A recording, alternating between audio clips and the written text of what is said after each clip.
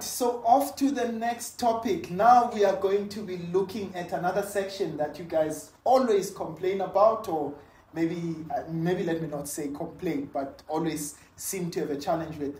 Optimization. Let's talk optimization. Yay! I'm a trappy.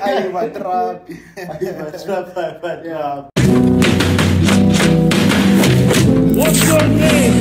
Green! I got 100 on my dash, got 200 in my trunk. Name in the grab bags for my trunk. Like a rocker on the top of my binocular. He's got nothing to lose. But if you were going to give us maybe a bit of your advice in terms of optimization, what would be the best way to approach optimization? Again, where do I start? Let's all say basics. Awesome. We start with basics. But how are we going to get basics of optimization? Like, what are the basics? Okay, so the things that they ask on optimization problems is measurements. So they ask about measurements in optimization problems. They ask about areas, perimeters, volumes, quantities. So those are the things that we can optimize. And that means you need to know the basics of measurement. You need to know the area of a circle, perimeter of a circle. What does that mean? What is a perimeter? What is an area? You need to know a cube. What is a cube? What is a rectangular prism? What is a cylinder? So those things have their own information. They have their areas, volumes, and all the general stuff about them. Yeah, particularly when we're given 3D shapes. When you are given 3D shapes, that is what you are going to look at. Yeah. And in terms of distances, then sometimes I've seen a question on the amount of water that needs to be taken out of the ocean, and so all of those things can be quantified. Yeah, all of those things can be quantified. So everything that can be quantified, make sure. I can't say check everything because that would be unreasonable, but make sure that you have the basics of everything that can be quantified. Okay. Your cones, your quadrilaterals, what are the properties of that? Because then you can relate them to calculus, which is just what is being applied in optimization. Sure. So then you are going to optimize the area. Sure. So then you will be asked at what is the amount of sand or the amount of cement that we need such that a maximum area is covered. Sure. And we know that when we think of the words maximum, or when we hear maximum, minimum, we are thinking first derivative. First derivative, and then we make the first derivative equals to 0. Yeah, nice one. I think nice also cost as well. When you are asked about cost of chocolate, and so they will give you maybe a cost equation. So for you to be able to get the maximum amount of chocolates that can equal this amount of money, then you have to again derive that cost equation. If I can just quickly weigh in on that. So the structure of the questions always follows a similar pattern, right? So you'll always start with either an equation that is given or something that is required for you to prove. Now, why do they do that? They want you to prove because in the event that you are unable to get that equation, you can still use it for the subsequent questions, right? So for instance, just like you were saying, if we're talking about shapes, 3D shapes, I could be looking at measurements, right?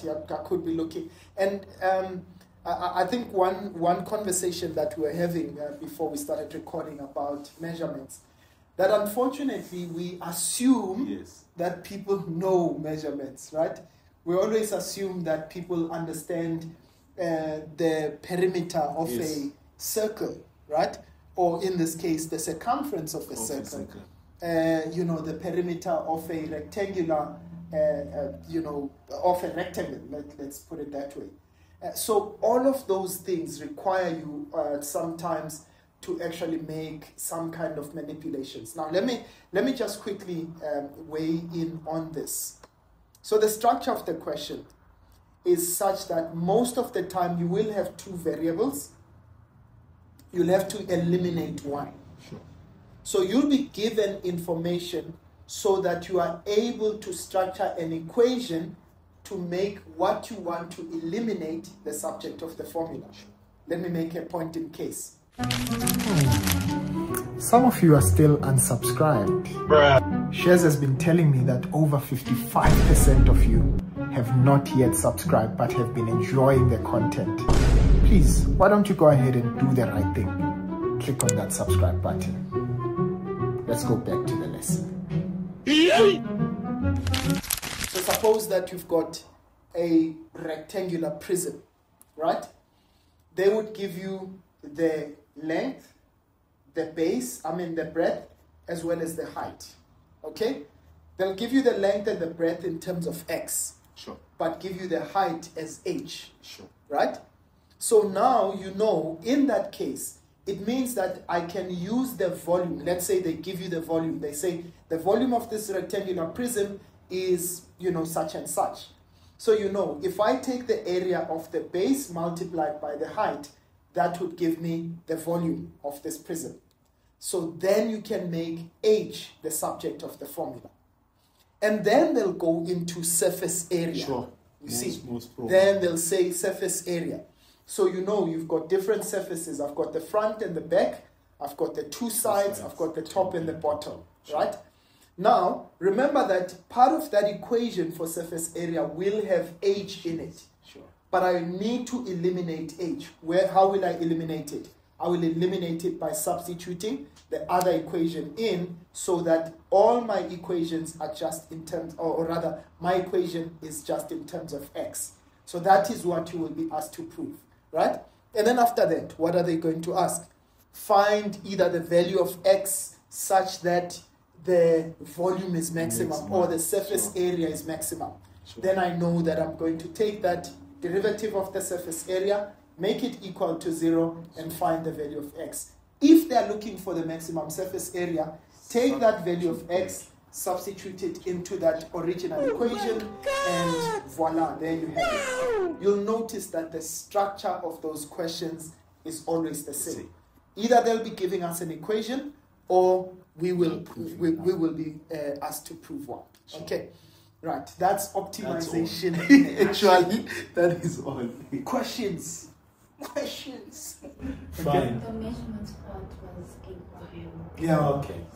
Yeah. So Okay. If you can just raise your voice a little bit so that we can hear you. yeah. Yeah. So measurements, I feel like, do we cram it? Do we memorize it? How do we? Yeah. Hey, that's a good one. I've seen sometimes they would give you, especially for those shapes that are not popular. But for shapes that are popular, for instance, for the volume of any shape, it's always the area of a base multiplied by its height. So if I've got, let's say, a cylinder, Yes. what is the base? It's It's a circle. Yes. So it's the area of that circle multiplied by the height. Do you see? So if I've got a rectangular prism, what's my base? It's a rectangle, right? It's the area of that rectangle multiplied by the height. So I think those basic things you need to know, okay? But then when it comes to shapes, for instance, if I'm looking at a sphere. Yeah, A sphere. sphere. You know, a sphere. Yeah, you see. Now sometimes I have to think about it a bit. But for instance, I know the volume of a sphere would be 4 over 3 pi r cubed, right? Yes. Because you're dealing with a volume, right? But in this case, it's not something that every person would know, right? So for those cases, I think when they give you those shapes, most likely is that they are going to give you the formula. You just have to know what to do with it. Sure. Yabo? Yeah, but I think that is please make sure, guys, that you remember your measurements, right? That is very important. Sometimes, very important. Sometimes they give you distance formula. Yes. You know, the distance that a spaceship or a rocket would move in space, or whatever the case is, right? And they want to find out the velocity. What is the relationship between distance, velocity, and acceleration? Yes. So if I've got a distance formula, then the derivative of it is velocity, right? Sure. The double derivative of distance is acceleration. So those things are very important. So please keep that in mind, guys. Those are, I think, when it comes to optimization. I think the last part was important. With the distance. Nice. Absolutely. Any other question? Or receive Val? Right. Right. I think in closing, on this optimization issue, please remember, optimization is not a lot of marks, guys. Yes. I'm not saying neglect it, right? Usually it's about 9 6 to 10 marks, yes, right? Yeah, if you're not in luck that year, maybe it might be 12, but it's really not a lot of marks. So it's not something that's worth agonizing over. I would make sure that I just know the basics, and in fact, on all the other sections, it would be quite important for us to know. Yeah. I don't know if there's any other thing on paper 1 that we need to... So, just warnings. Just warnings. Question 2 and 3. We spoke about number patterns. Number patterns.